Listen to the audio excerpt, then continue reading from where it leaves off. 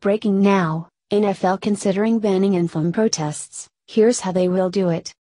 The NFL, under pressure from fans and owners like Jerry Jones, is considering banning protests during the national anthem, according to a report by the Washington Post. According to the Post story by Mark Mask, if the protests continue to the end of the season, the NFL will require players to stay in the locker room until the anthem has finished, effectively banning them from taking the field and protesting.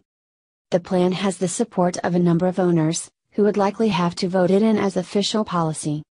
From the Washington Post.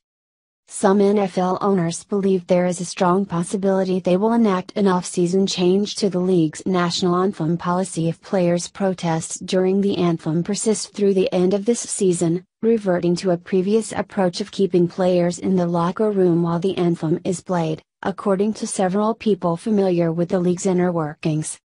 I think that if players are still kneeling at the end of the year, then it could very well happen, said one person familiar with the owners' deliberations on anthem-related issues. That person said it was too early to tell for certain if the change to the anthem policy will be made by owners and the league. The person was not sure if a formal vote of the owners would be required to enact such a change but said, "I think most owners would support it, particularly if players continue to kneel this season." Those sentiments were echoed by several others with knowledge of the owners' thinking on the matter. They said they did not know at this point exactly how many owners would favor such an approach, and they cautioned that there have been no detailed discussions yet about leaving teams and players in the locker room for the anthem because owners did not consider it appropriate to make an in-season change to the policy. But they agreed that if the protests last all season and remain intensely controversial among fans, the issue will be raised during the off-season and a policy change to having players remain in the locker room until the anthem's conclusion would have the support of a significant number of owners. They said the matter could be addressed at the annual league meeting in March.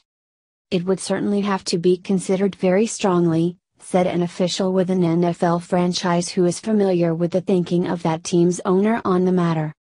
The NFL declined to comment. We will update this story as details become available.